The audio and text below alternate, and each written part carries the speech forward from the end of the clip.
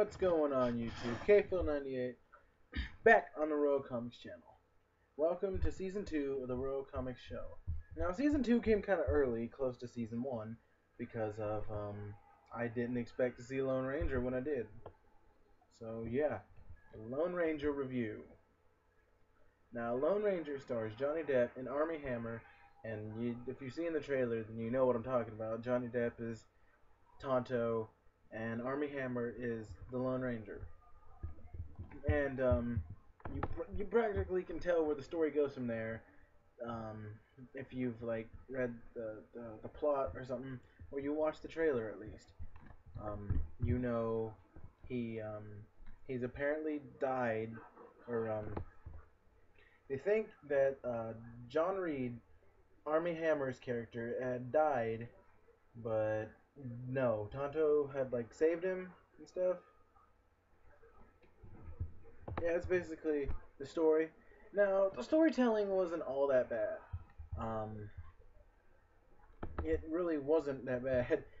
Most critics did not really like this movie, and you'll get a lot from me. You'll get a lot of that from me for like any movie. Is that most people didn't like it, but I did. So, I thought this movie was really entertaining. I was really entertained by this movie. I had a few problems with it, but all in all, it was pretty good. I enjoyed it. It was fun. Now, some of the parts that I actually had a few problems with was like nothing but like really like far-fetched,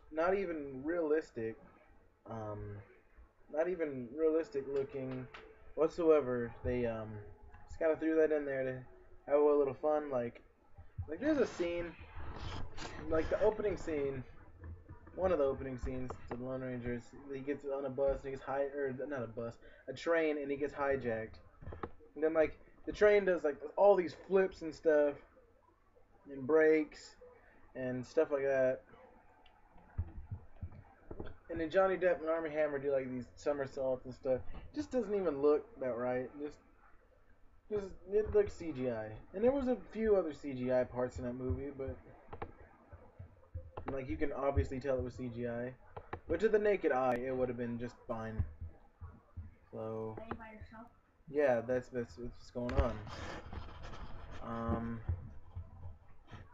Also, um, the story, I don't know, like during the Comanche parts with Tonto, felt kind of racist to me, to be honest with you. Yeah, it did feel a tad bit racist, like a racial stereotype to like all Indians just dance around fire, and they're just savages. It's just a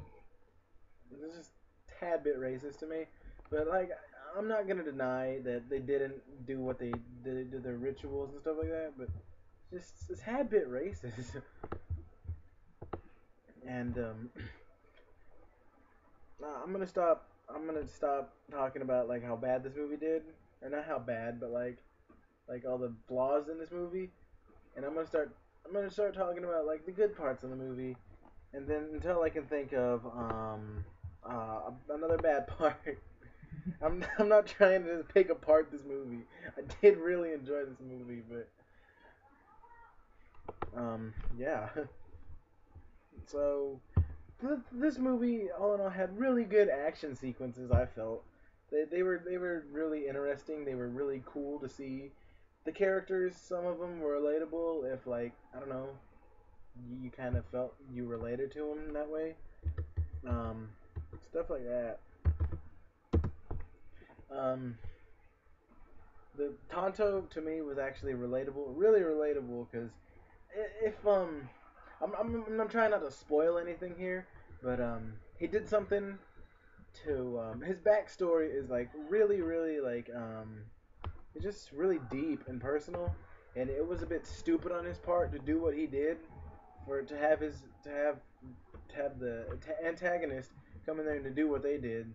So it felt kind of relatable because I have those stupid moments where I do something really foolish, stuff like that. So in a way, Tonto was really relatable to me.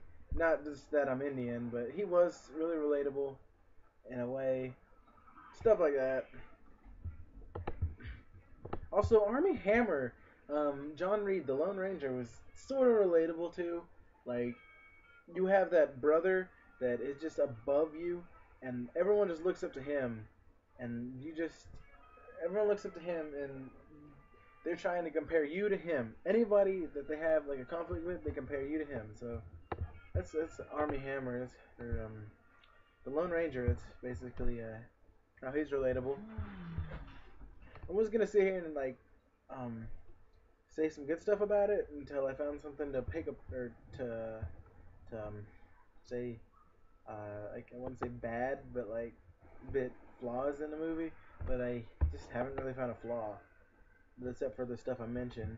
Some of the action sequences, yeah, I already said, yeah, they were a bit CGI, and I did really enjoy how they put the